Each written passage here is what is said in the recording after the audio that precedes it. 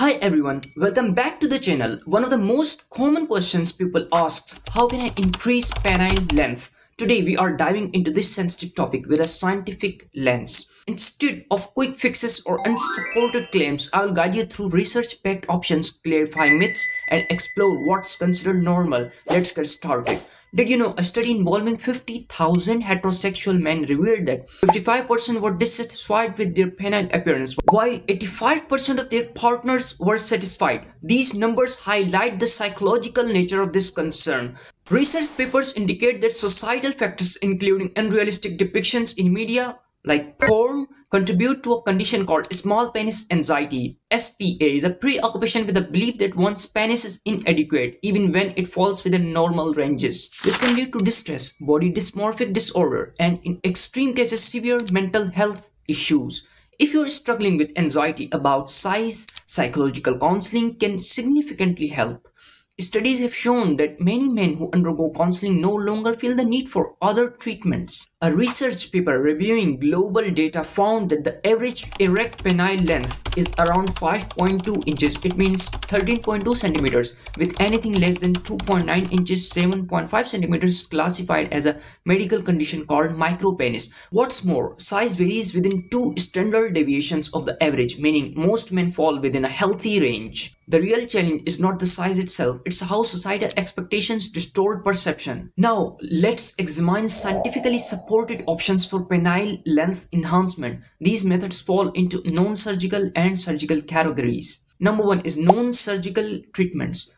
Penile extenders. Research papers have demonstrated that penile extenders are one of the few non-surgical methods with evidence of success. These devices apply gentle, consistent traction over time, promoting tissue expansion. Studies show that after months of consistent use, several hours a day, men achieved an average increase of around 2 centimeters, it means 0.8 inches, in flaccid stretch length. But here's the catch, it requires patience and daily commitment. Complications like numbness, bruising, or discomfort are also possible if not used properly. Vacuum devices and injections. While vacuum erection devices can help with erectile function, research indicates they do not lead to permanent increases in length. Similarly, penile injections have been explored, but the risks, including severe complications, outweigh any potential benefits. Weight loss for appearance. Interestingly, losing excess weight around the pubic area can make the penis appear longer by revealing more of the shaft. This is a simple yet effective approach that's often overlooked. Number 2nd option was surgical treatment. Suspensory ligament release. This surgical procedure involves cutting the ligament that anchors the penis to the pubic bone, allowing more of the shaft to extend outward.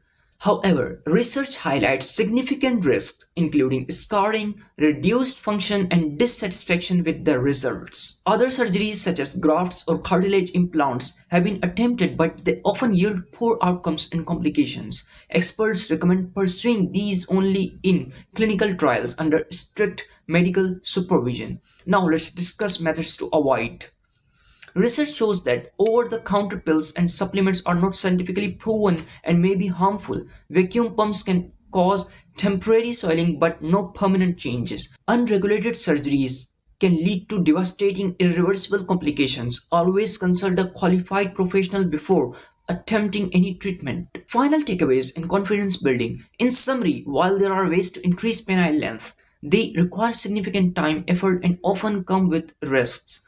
Psychological counseling and embracing your natural anatomy can be a healthiest and most effective solution for many men. Remember guys, satisfaction and confidence are more about how you feel and less about how you measure up. Thank you for watching. I hope this video provided clarity and valuable information. If you found it helpful, give it a like, share it with someone who might benefit, and don't forget to subscribe for more evidence-based health insights. Let me know in the comments what you think, what topics you would like me to cover next. Until next time, take care of yourself and your health.